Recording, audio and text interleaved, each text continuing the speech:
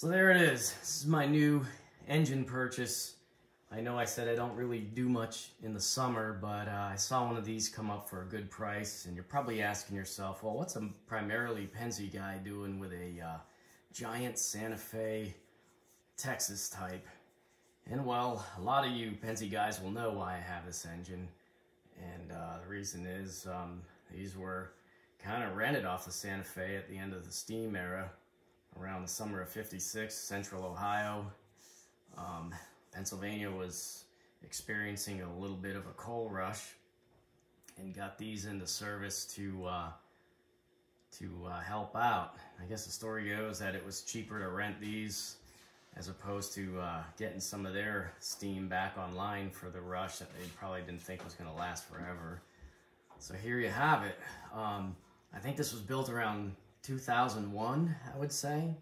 I know MTH came out with their version in die-cast, and I've seen those around. I never really liked them a whole lot because the boiler underneath the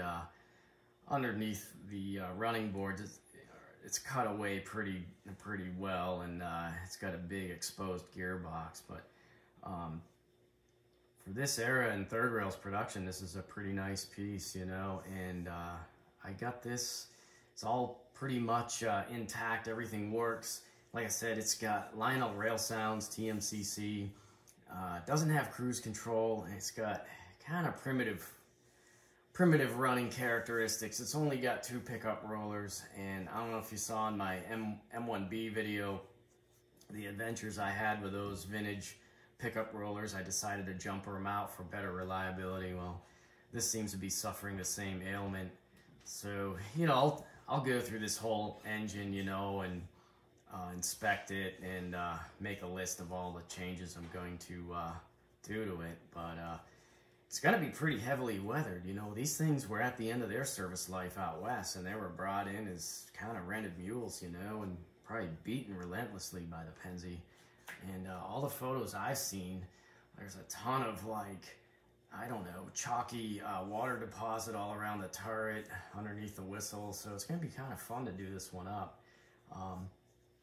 And I'll probably be installing electric railroad crews. I do have some options. I'm going to go through my electronics collection and see what I got for different boards, because I do have a Cruise M module, and I have a whole Cruise Commander set up. But we'll go through it. I'll show you the vintage Lionel electronics that are in here. They're pretty interesting. Yeah, if you've never seen it, Laid Off 6 video on this is really good. I'll put a link to his video in the description. He went through one of these and put electric railroad crews and electric railroad sounds. He did a nice job. He also put a smoke unit in his, which I'm not going to do. As you know, I'm not a big fan of smoke. So I'm not going to do that. I'm going to keep the original 4-wire tether, and so when we get into the workshop, I'll show you all that stuff. But the other problem this engine has is I can't even really get it around my layout. Now, I have 099 and 090 curves, and this thing will not come out of my 099 curves without dropping those blind drivers, and I'm going to demo that in a minute. Hopefully I can do it without blowing this engine up, but I'll show you the issue. There is a fix for it. It's a well-known issue with these long wheelbase 10-coupled Texas types, but we'll demo that here in a minute.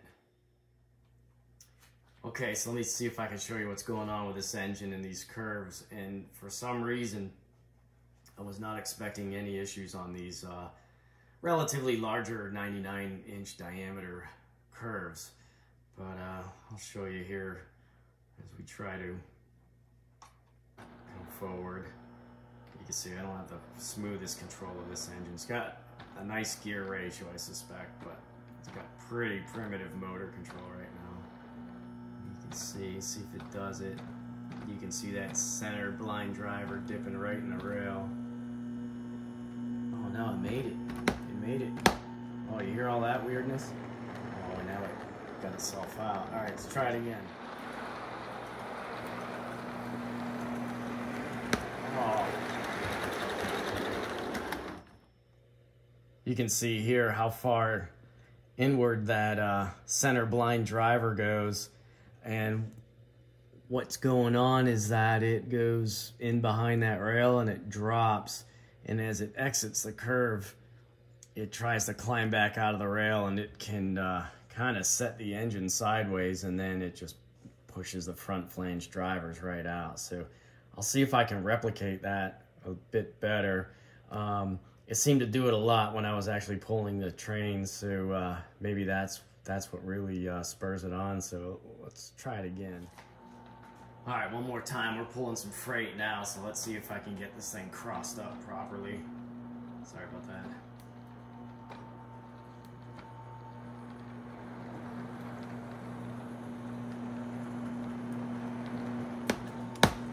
Nope.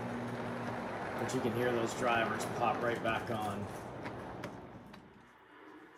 All right, so we did it all the way back here.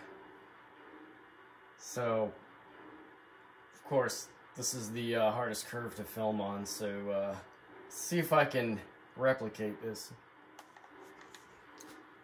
We'll get it back on track here.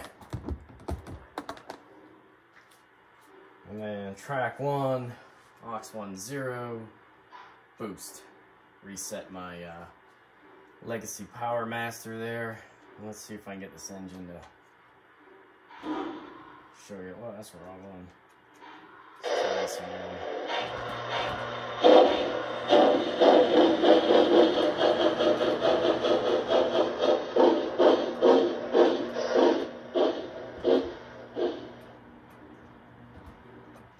Alright, here we go. Do nice and slow so I don't send it down that embankment back there.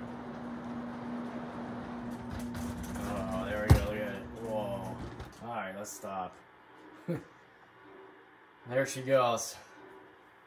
That's the problem. So, that'll be the first order of business, is to get this engine to do a trip around the layout without doing that. So, we shall meet in the workshop. So I'll save the workshop video for the next installments.